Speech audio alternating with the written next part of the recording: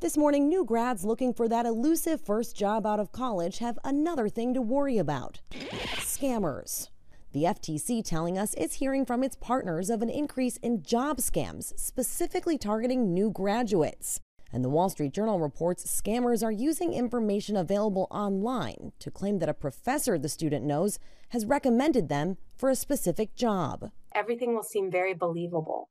But at the end of the day, it's just scammers trying to get personal information or money from these students. Recent grad Jorge Robles said he applied to more than 400 software jobs with little luck.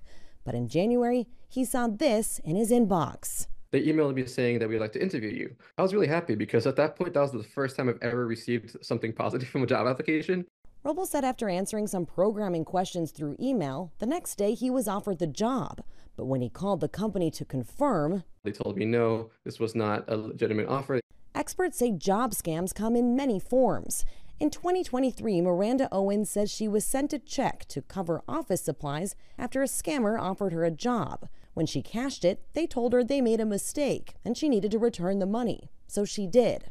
But later, the scammer's check in her account bounced, and Miranda was out nearly $5,000. I felt like my trust had been completely shattered. I just started bawling. People need to be on the lookout. They also should not feel ashamed if something like this happens to them. LinkedIn warns to be wary of jobs that ask for personal details early on in the process. If something is feeling a little off, don't be shy to call the company and just verify, hey, I'm being interviewed by your company for this role. I just wanted to make sure that this is legitimate.